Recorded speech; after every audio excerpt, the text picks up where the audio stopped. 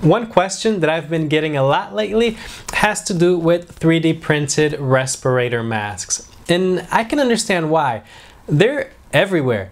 3D printing Facebook groups are flooded with these models.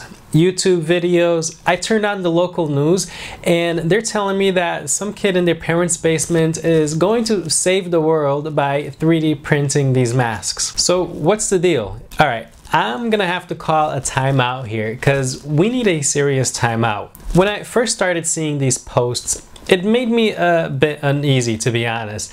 A respirator mask is a serious thing. Before I put on a mask and expose myself to a dangerous situation, I want to know that the mask has been properly engineered and tested by all the right testing organizations and vetted by all the experts, all of them. A mask made by a 3D printer filament company does not fill me with confidence, nor does downloading one from Thingiverse. And I know what some of you are thinking. Yeah, but as a last resort, when all the N95 masks are gone, something is better than nothing. I've heard that line repeated a lot. Something is better than nothing. Well, maybe. Here's my thing. I think that when your passion is 3D printing, you can sometimes try to force a solution that uses 3D printing. Hey, I've been guilty of doing this. For example, is 3D printing a mask really more effective than sewing together a cloth mask, which is a lot faster to make? I'll leave a link below to a video on sewing your own cloth mask. And this is a method that's actually been approved by the CDC as a viable option when other supplies have been exhausted. I would actually love to see a study comparing these 3D printed masks with a hand-sewn cloth mask. Now, the design that's been getting a lot of traction recently is this design made by Copper 3D. The idea behind this design is that you print it flat using their PL active filament, which consists of a composite of PLA and nano copper additive. The company claims that the filament has antibacterial properties that can kill 99.99% of viruses, bacteria, and a range of microorganisms. Now, I don't know how effective this 3D printed mask using PL active will actually be, and definitely can't speak as to how effective it is against COVID-19. I would love to see some more studies and data that back up this claim. The filament looks to be all sold out anyway, so even if all these claims are true, it doesn't look like you'll be able to get your hands on it anytime soon. I see that some are printing the face mask using regular PLA, again with that same logic of, hey, it's better than nothing. I think you still want to be extra careful here, especially knowing that COVID-19 can live on plastics for up to 3 days. A false sense of security can be a dangerous thing. Another popular 3D printed response I've seen are face shields. Take a look at what Prusa 3D is doing. They looked at their options to contribute and decided that the best option was to use their 3D printing farm to make face shields. I'm gonna link their blog post on the matter because I think it's a great read, specifically their reasoning for going the face shield route rather than the face masks, the respirator masks. Some of their major concerns that led them to stay away from the face masks include: one, the fact that none of the designs have been tested to ensure they provide protection.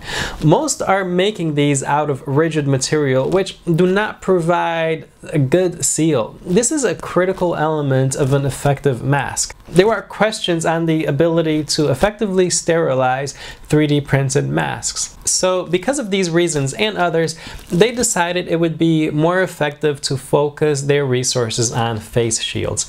These are made using 3D printed parts and clear plastic sheets, and they have made the files available on their website. Now, again, based on the fact that the virus can live on plastic for up to 3 days, and the uncertainty of being able to effectively sterilize the shields, these are one-time use only, at least until they find a reliable way to sterilize the parts.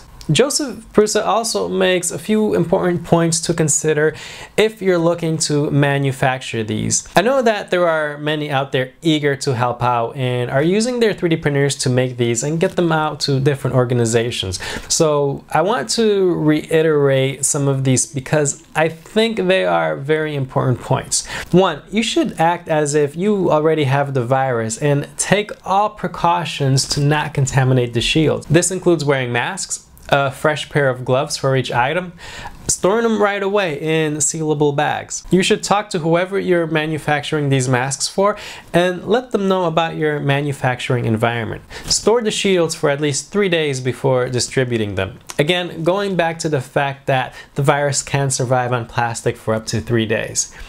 I do love the way the maker community is coming together to do what we can to contribute our time, resources, and knowledge to try to find solutions that can benefit us all. Maker spaces all over the country are holding online meetings to discuss ways that they can use their resources to contribute to helping out in this pandemic. For example, every day I'm seeing new designs that simplify the manufacturing and assembly process. There are even a bunch of videos showing low-tech approaches that only require scissors and a hot glue gun as the only tools needed. I'll leave a link to the designs I find promising below, and if you are aware of any good designs, leave them down below as well. Also, leave links below to any maker community resources that you're aware of that are trying to organize and help fight this pandemic. I'll also be following closely to see if a safe 3D printed respirator mask gets developed. The name of the game is rapid prototyping, so we will see rapid innovation.